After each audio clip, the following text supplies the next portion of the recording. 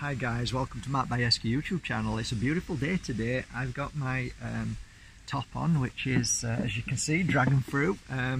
Pretty appropriate now I'm in Bali, right? Because that's one of the most popular fruits here, dragon fruit. It's really beautiful. It's very, very delicious. How are you all doing, guys? Today is a great day. We're going to talk about something which is pretty much quite deep in and probably going to rock a few people's boats, maybe hopefully make you think a little bit and say, you know what, maybe I can be a little bit more open-minded, and maybe what Mark's saying makes a little bit of sense. Not everything makes sense that I say, but some things may do. Take from that, use it, and grow. That's how it is. So some things will make sense, some things won't. Some things that will make sense to others won't make sense to you, and vice versa. So please try and take as much from it and understand.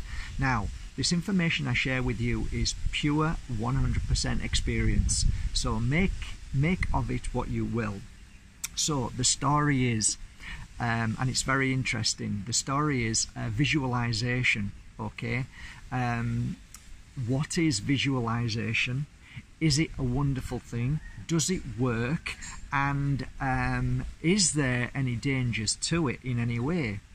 I think anything in life is beautiful. What is a visualization? Is it not just an extension of your thought and feeling?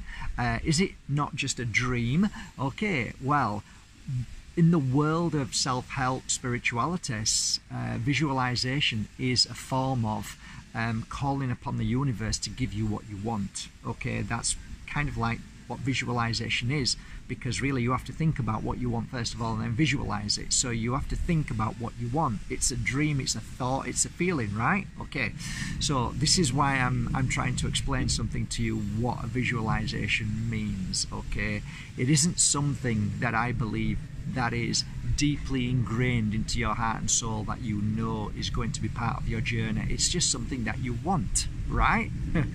A dream. I'd like that, I'd want that, I'd like the nice car, I'd like the nice house, I'd like the nice holiday, I'd like this, I'd like that. It's something that you like or need or want, okay? Visualization, that's predominantly what it is. Do you visualize the world wanting love and peace? Maybe that's a little bit of a different energy. Isn't that more like a prayer that the universe can help change the world and bring peace and love? So that's slightly different. Let's talk about our visualizations, okay?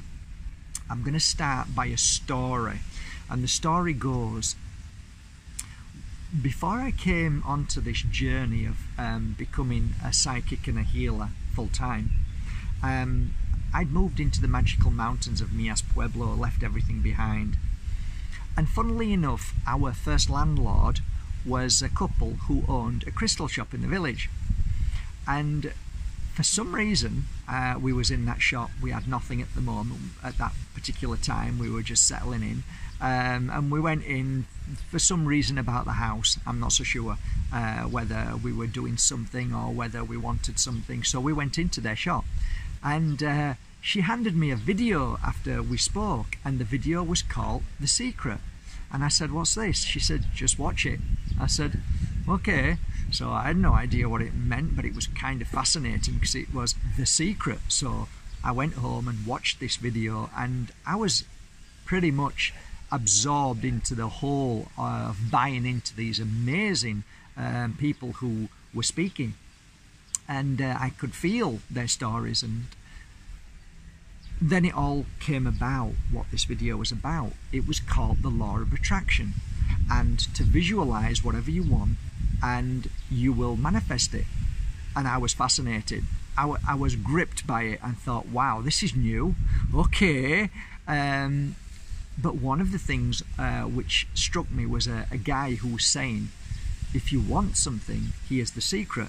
You go, if you want a car, you go into a car showroom, you get into that car, you smell the leather, you hold the wheel of that car and believe that's your car. And his last words, like everybody else is if you believe it enough, it will manifest and you will have it. You will have the dream house. You will have, it was all basically about abundance and wealth, of having the fancy house and the fancy car. Well, of course, at that time I wasn't into spirituality, but remember, I gave up everything from the UK, all my businesses, and left all that behind. I had the fancy car, I had the big house, I had everything that I wanted, and that didn't bring me any happiness. So that wasn't really what fascinated me, other than the idea, the concept of creating something by visualization. Okay, so cut a long story short, I never thought anything about it because I didn't want anything. So I really wanted to know who I was and my purpose in life, and visualization wasn't going to do that, because visualizing what they told me was for you know, physical and you know, things. So that wasn't going to work. I wanted to know who I was and what my path was and why I was here. So I left it. Anyway, as coincidence happens, spirits help in hand, people started just entering into my life, and over the years from then on, everything just started happening in its own magical flow. Never asked for anything, never wanted anything. I didn't actually want to know who I was per se at that moment. I just wanted to get rid of the pain and suffering that I was feeling of being lost. So all of a sudden, all of these things were coming into my life, and a few years later now, I'm at a position that all of a sudden we've got 2 shops. Getting rid of one of the shops because I decided that I was really loving what I was doing, which was the psychic work, and I moved into Tickle Pink upstairs to start a career full-time of being a healer and psychic. Okay, remember, this all happened naturally. I never asked for anything or wanted anything at all. It just came into my life. So here am I now, working away every single day, and one morning I'm walking past a little shop in the village. And I used to look at this shop, never thinking anything about it, but I thought, you know what, that shop's been empty for years. It's a little tiny shop. Wouldn't it be nice if I could maybe just buy that shop and turn upstairs into a healing centre and downstairs into a little crystal shop, because I was loving working with crystals at that moment. Remember, this is about 13 years ago. So then all of a sudden, this thought came into my head of this DVD being given to me. And remember, even on this spiritual path, I'd never entered the thought about visualization and the law of attraction whatsoever, because everything was created and given to me without even a thought. So I thought, okay, let's see if it actually works. Never thinking one way or another, I thought, okay, let's see if it works. So I remember the words that this guy said: hold on to the wheel of the car. So it was early morning, had my 2 schnauzers, Daisy and Dennis, and looked around, nobody was there, and I walked up to this little shop, and I held on to the rusty bars and looked through the windows and looked at it, closed my eyes and visualised this shop full of crystals, and upstairs being my healing room. And I thought, wow, okay, do it. And you know what? I put 100% energy into this from that moment on. I thought, if I'm going to do this, I'm going to do it right. I am going to believe 100%. Every day, nearly every day when I was in my house, if I wasn't working abroad, I'd still close my eyes in the morning and an afternoon and an evening and visualise that little shop. I became fascinated. I'll be honest, I became infatuated with this little shop. I really did.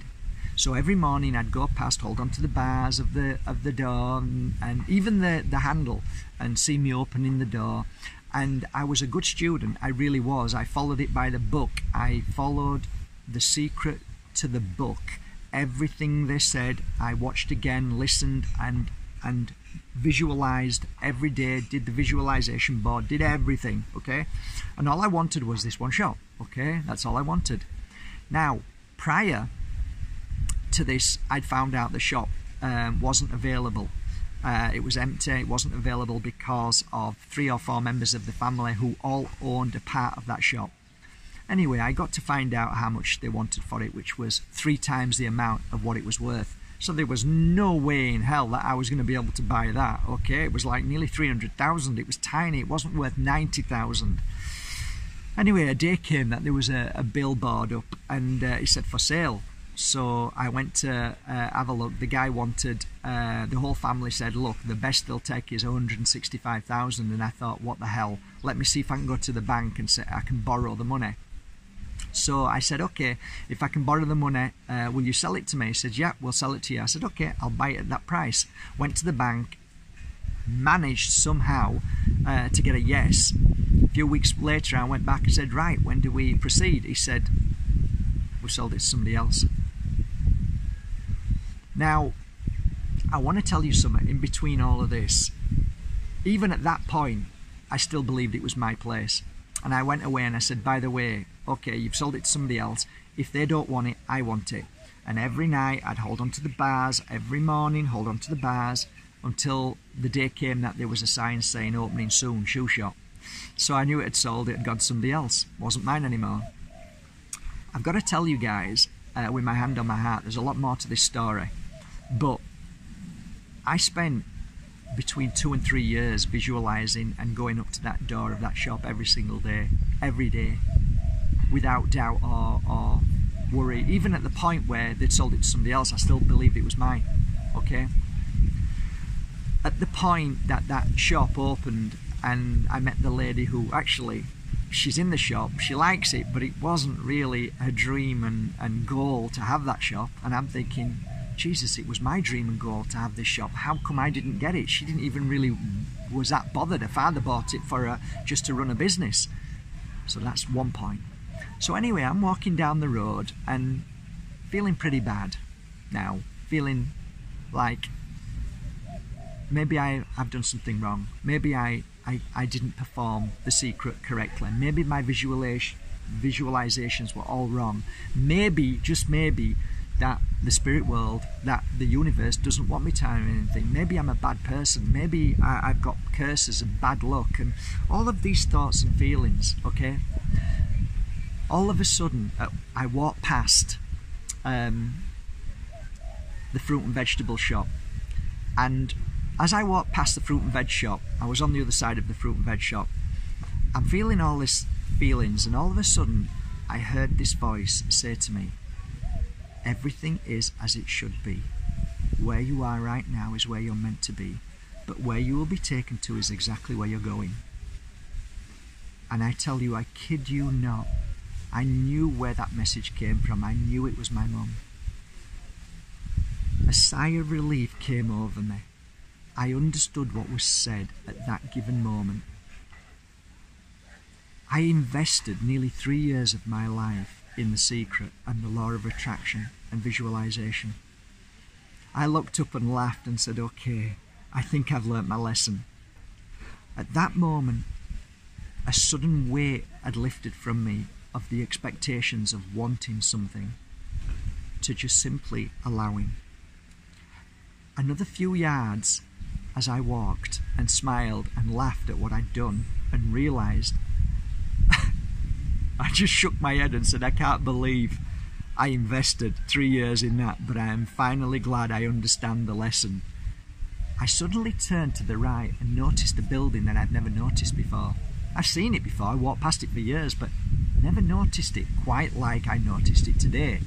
It wasn't the bottom section of the building, but what I was fixated on was the top part of the building, what looked to be really modern and really beautiful, and it had a beautiful open window as the front window, and the balcony had open glass, and it just like blew me away.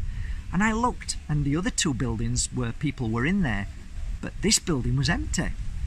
Anyway, I noticed, and it was getting a little bit dark because I'd walking back, it was getting a bit dark, and I noticed a lady outside, and I crossed the road and she was on the balcony next door to the place I was looking at, and I said, is that building empty? She went, see, yes. I said, do you think I can rent it? She said, yeah, I think so. She gave me the number. I rung Ben up. Ben said, yeah, sure, you can rent it. The keys to that place were placed in my hand 3 days later. The rent was amazing.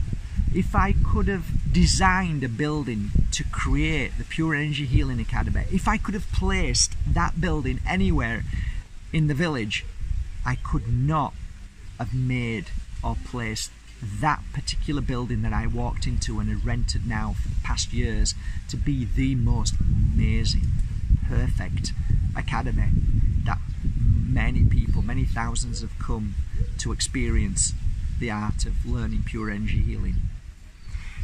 The point of this story today, guys, is really simple. I believe that there is a universal flow. It is the law of the universal flow. And that is, everything is as it should be. And I now believe in that wholeheartedly. And I know from my own experience and truth that sometimes when we visualize, when we invest in something so much, that really all that can happen in the end, if we don't get it, is sadness, disappointment. However, if we turn that around and say we are not going to invest in anything, however, we are going to simply trust and believe that what we deserve in our life will flow into our life at the right moment, then you live a perfectly balanced, happy life with the knowing that everything is as it should be, and where you're taken to at any given moment is how it's meant to be. Every failure that I have or believed I have had was never really a failure. It was simply my expectations of what I thought I deserved or should have and I need and I want. And once I let go of all that, then I was able to free myself to the universal flow, to take notice of everything that they're trying to show me at any given moment. How could I have ever seen that beautiful academy when all I ever did was fixate on a set of bars and a building that I thought should have been mine, when really all along Spirit was trying to guide me to the right place? I walked past my academy many times. I was too busy visualizing on a certain thing that I thought was for me, that my mind convinced me of. So I guess the moral of the story is really simple. If you have faith, if you trust that the guidance of this universal flow, this unique, amazing, special love and energy that flows from another world to help and guide us and to help us grow stronger and to give us what we want, when we need it most. And if we truly trust in that, then I believe everything is as it should be and everything will come into our lives. And I also believe that what stops us from achieving all of those wonderful things that we are given every day that we miss is because of the things like The Secret, things like visualizations. I simply believe that now my life is perfect no matter what happens and what doesn't happen, what comes into my life or what doesn't come into my life. It's equally as beautiful. That's how I live my life. So, what are you going to buy into? The Secret?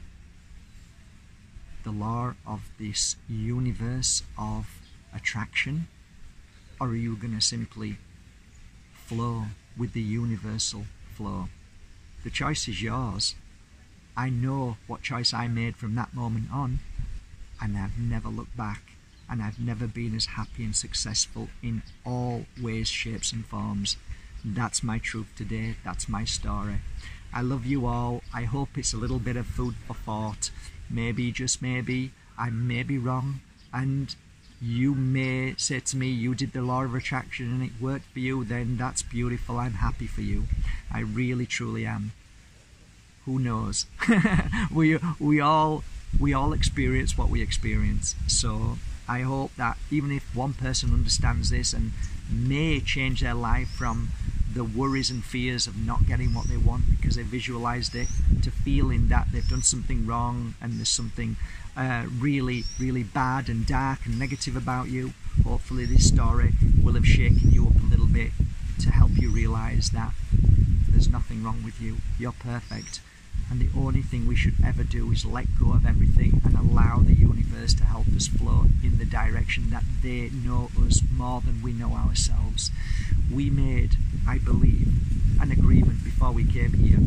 And the people, our loved ones in spirit, said before we came here, we're going to always gently whisper to you to help you along that journey that you asked to come here to experience. Whether good, whether bad, whether sad, whether amazing, but we will always guide you as much as we can. And that is what I believe the universal flow is. Spirit's helping hand. Have a great day from my heart to yours.